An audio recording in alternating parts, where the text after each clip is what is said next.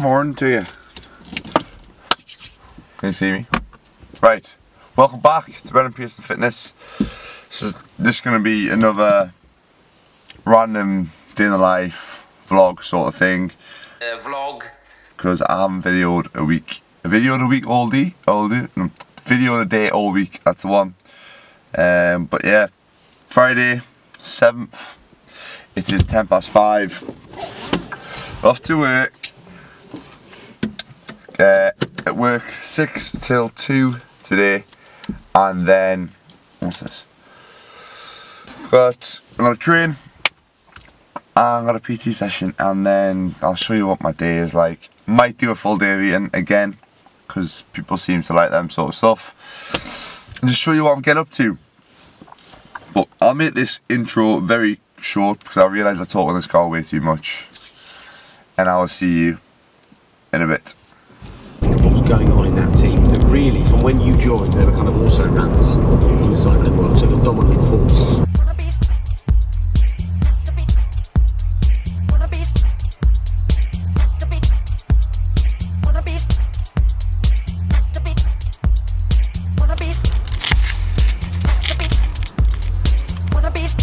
Let me in, please.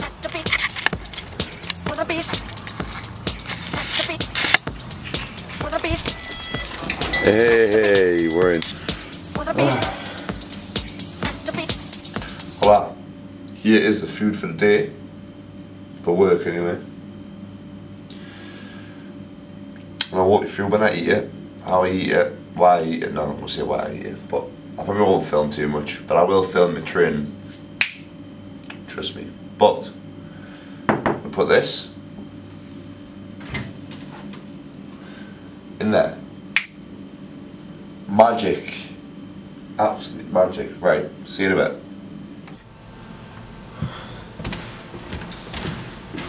The glamorous life of a PT. Setting up a class.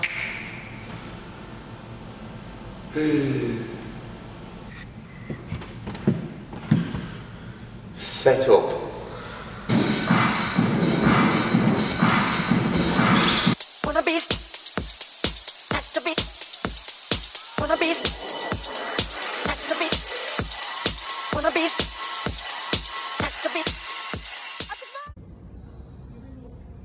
Not ideal.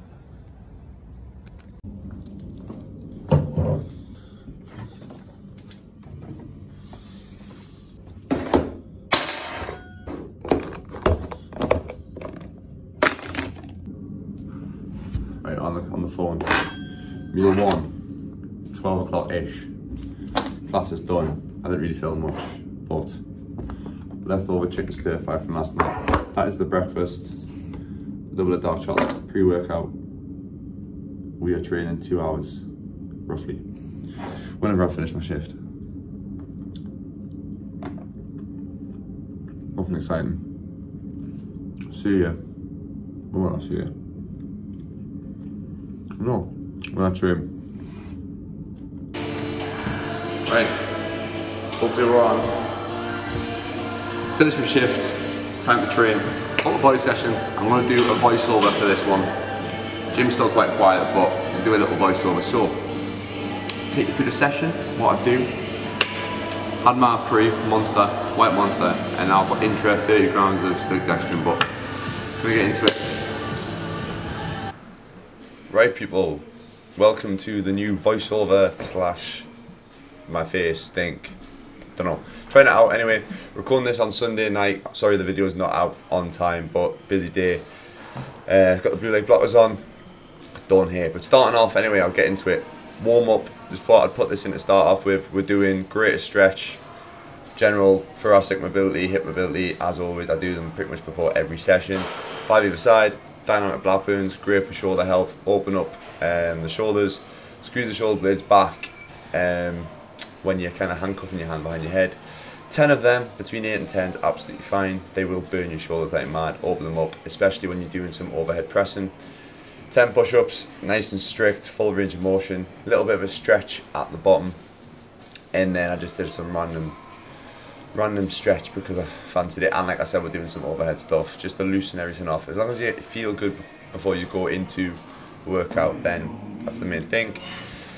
Ian was training one of my online clients, one of my good mates as well. He is doing the same session, well, similar session to me, overhead pressing. He's also set up an Instagram. He's doing his nutrition degree.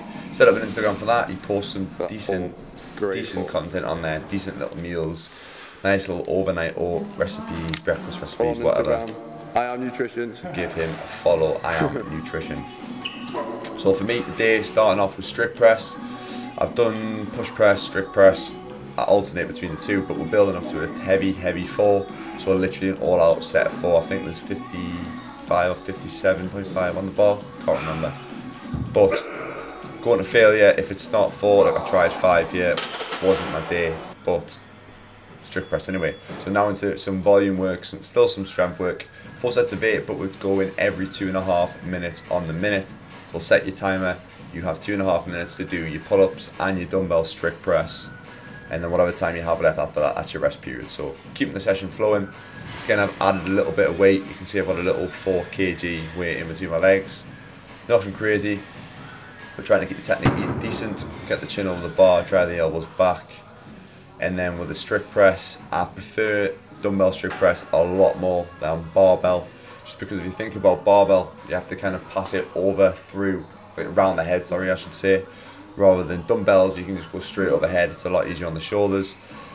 Push presses and strict presses with a barbell, you need a little bit more shoulder mobility as well, so, or wrist mobility I should say.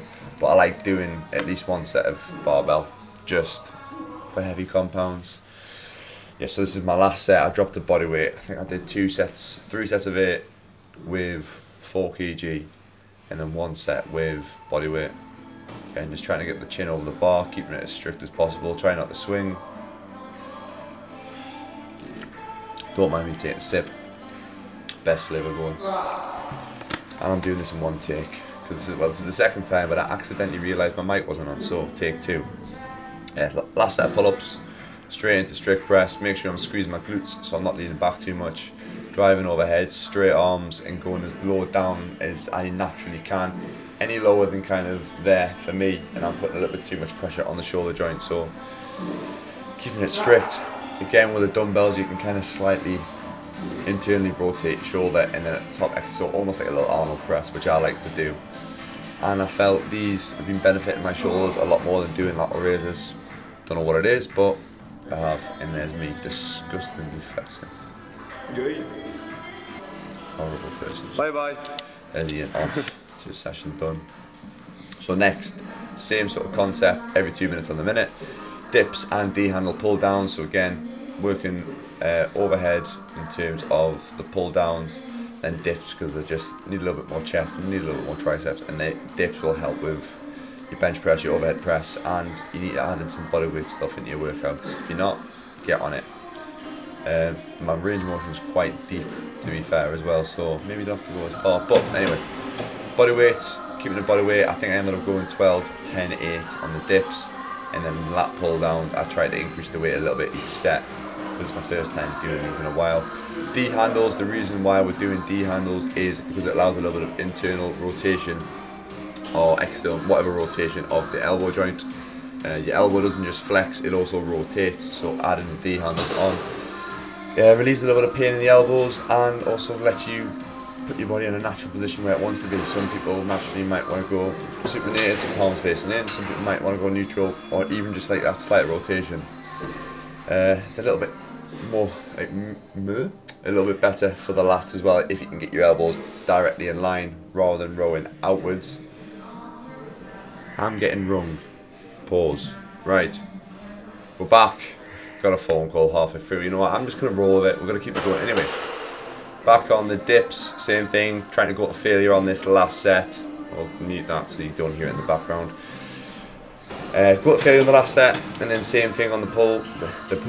The D-handle pull downs. That is the one. This is going great for the first attempt, but never mind. Drive the elbow straight back. Like I said before, try and not let the shoulders round too much. It's a habit a lot of people have, especially on pull-ups. I have it myself. Trying to keep everything pulled back and pull the shoulder blades down, not so much backwards but more down than anything. Get a little bit more activation. Just going down as low as I can, trying to keep my chest up.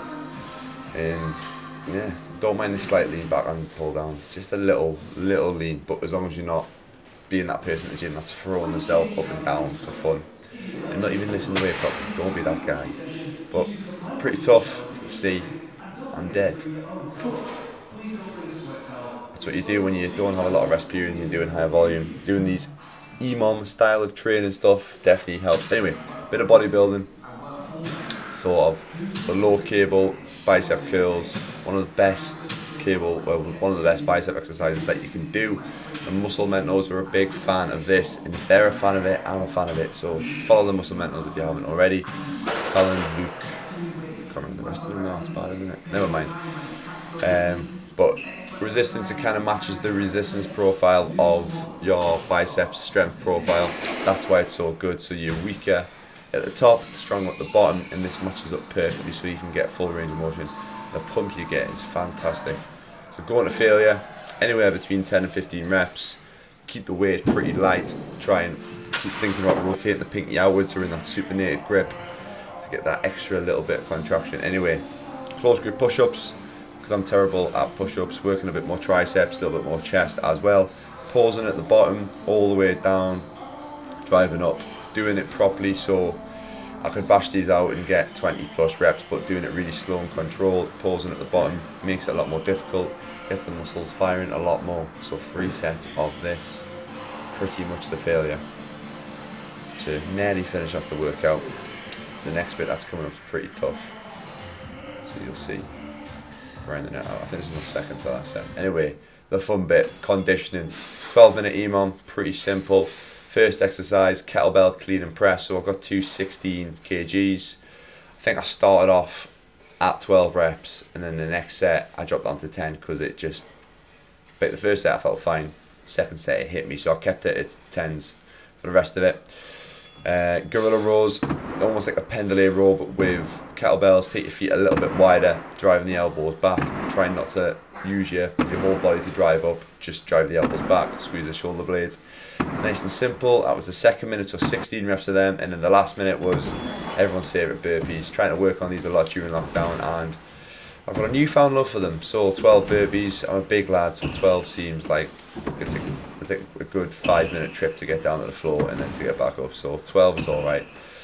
Put this last little bit in, which is me absolutely dying on the last round. Thought I'd just show you it, how bad I breathe. Trying to breathe nasally. Nasal breathing. Just because apparently it's meant to be better for you, so I'll try it. But dying, my shoulders were killing us. Obviously I'm using a lot of momentum through the legs to drive the weight up here, which is fine. Getting that kettlebell action, so adding this little bit in at the end. So I called it functional bodybuilding. It's a little bit of like CrossFit, a little bit of bodybuilding, a little bit of this, but it's more still training to look good, but it's more focused on feeling good, how you feel. So doing this at the end of a workout makes you feel so much better. Like the days of me just doing bicep curls and bench press, and that'll do like at the end of the workout. I want to add something in that gets my heart rate going, gets me sweating, gets me feeling like I've worked. And even just, I always do it at least 10-20 minutes at the end of my workouts now, get my heart rate going. I feel so much better for it, and having some sort of conditioning now, I feel performance is probably my priority over aesthetics. The days of bodybuilding for me are done. Well, it's never really bodybuilding, but anyway, I'm just rambling to try and make this clip last. Don't know what else to say really. This is just me killing myself. But the style of training I've enjoyed. I think in the fitness industry it's becoming a lot more popular. I've talked about it in podcasts. I think I've recorded a few on it. Podcasts that should be out in a few weeks. Adding some conditioning in. Look good, feel good, live good, move good, all that stuff. I'm just rambling, and then we're finishing off with burpees here. Like I said, I'm just keeping this clip in, just keep it rolling. Oh, I'm gonna look back at this video and think, Brendan, why didn't you just like write something down and think of something good to say? Like something really intelligent about how good EMOMs and conditioning is and how it's gonna benefit you. But just move around for 10-15 minutes at the end of a workout, get a sweat on, you'll feel so much better. Endorphins will be released, and burpees are also good for you. But full burpees, chest to floor, jumping up, touching my head, none of these kickback, burpees or up downs, whatever you call it, chest to floor. But like I said, I've kind of got a newfound love for burpees after lockdown, been doing plenty of them. But I was roped off after this, got a good little pump on as well, to be fair. And I got some good photos afterwards, so if you don't follow me on Instagram, follow me on Instagram at brendanpearsonfitness. There's me done, dying. And we'll go to a clip of Adam, who was a PT at the gym, who was addicted to MV3. MV3 is in his blood. Look at this. So, right, see you in a bit. No. Pulse workout. 1 sec.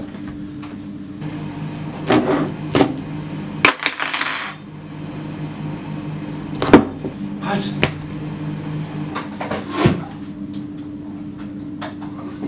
There we go. 1 very hot bagel. And the standard. Whey, oats, banana, berries. Bush. Right. That's just about in line. We're done. Didn't talk too much, didn't film loads. Well, I filmed the session. A naughty little email. I ended up talking to people for longer than I intended, so we'll push for time. Gonna get off, got a PT session, and then gonna go and chill out, relax. Got my last meal here, so my last meal, like I said, was just my normal post-workout bagel, 80 grams of oats, 60 grams of whey, 100 grams of berries, and it's just gonna stop playing. And then 100 grams of banana, just with water mixed up. And then I've got a little meal for after my PT, which is 150 grams of delicious lentils from Aldi. About 40 grams of prawns, I think, 120, 140, some spinach. I don't know if I've got any sauce, but I'll have that in a bit. I'll probably talk to you then. But yeah, I'll catch you in a little bit longer. About an hour or so. Haven't talked to the camera much, but anyway, gonna get off. Hey, we're back. Oh, my finger's not on. Gonna quickly eat meal numero 3. Like I said before, lentils, some prawns, and spinach. I'm not really, God, that was tight. Not really counting my macros as of, well, I am, but today I'm not, because I've kind of been eating a similar sort of thing each day. So my post-workout meal is always the same. I normally have like a chicken and rice meal, but obviously I have my stir fry instead. And then this is a snack. I normally have this either with tuna or fish. So a tuna or prawns. So sorry I couldn't wait. It's a bit rude, but that's the day's work done. 6:15.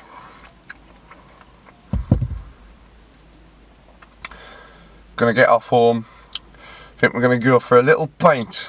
Have a quick little pint at home, because my Friday is obviously a long day and I enjoy one. So gotta have a little bit of enjoyment in life. If you enjoy a pint, have a pint, mate. Just train hard. We've trained hard today. It's been a long day, so see ya when we get a pint.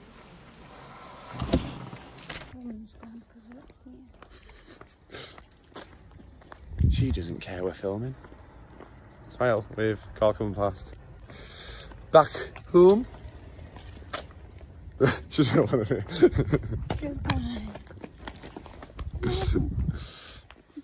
Going out for a few beers. Just the 2. Nothing more, nothing crazy. Sensible one. See you at the pub.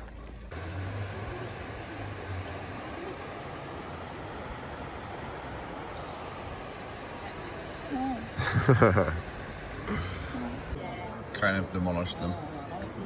Go on. Go on. Yeah. Oops.